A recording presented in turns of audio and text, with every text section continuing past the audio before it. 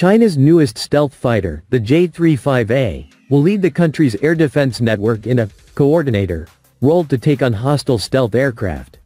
The J-35A was created to act as the backbone of the Chinese Air Force's efforts to neutralize high-level threats, especially hostile stealth aircraft. Wang Yongqing, the J-35A chief designer at Aviation Industry Corp of China's Shenyang Aircraft Design and Research Institute, told China Daily.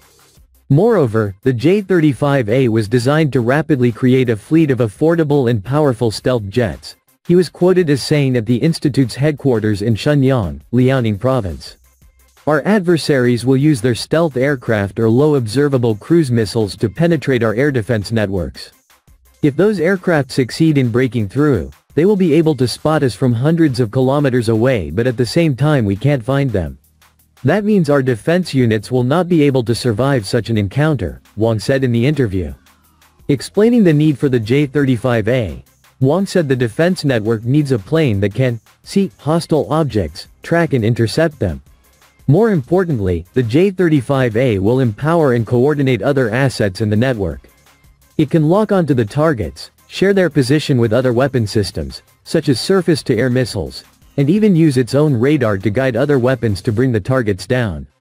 This is called multi-domain coordination, he explained. The Shenyang Institute of Avki is known for developing a number of combat planes that have been widely deployed in the Chinese military, such as the J-8 and J-11B, as well as the J-15, the country's first carrier-borne fighter jet. The J-35A made its public debut in November at the 15th China International Aviation and Aerospace Exhibition in Zhuhai, Guangdong Province, shortly after it was declassified by the Air Force.